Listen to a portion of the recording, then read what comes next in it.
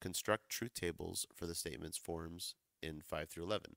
So here we have our statement form, not P or Q implies not Q. Okay, so if you notice, the thing that's new in this video is this conditional right here. We have a conditional, which means there's an if and a then in this statement form.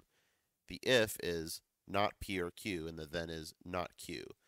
So when we construct our truth tables, we should first identify what the truth values of these two individual statements are. So first we should do not P, and then we need to identify the truth values for not Q, and then we can identify the truth values for not P or Q. So now we can bring in the conditional. So we're comparing column 5 with column 4. And the idea is that the conditional is pretty much always true except when the if part of the if-then statement form is true and the then part of the if-then statement form is false. In every other situation, the conditional is true. So in this case, for the first row, not P or Q is true and not Q is false.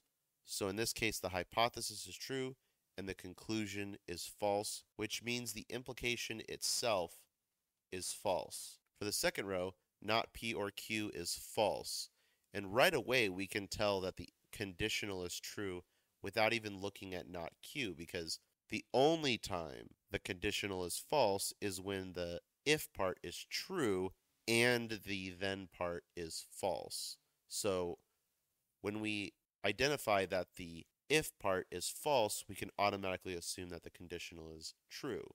It's vacuously true, but it's still true. The third row is false because the if part is true and the then part is false. And the conclusion is true. Thanks everyone, and I'll see you in the next video.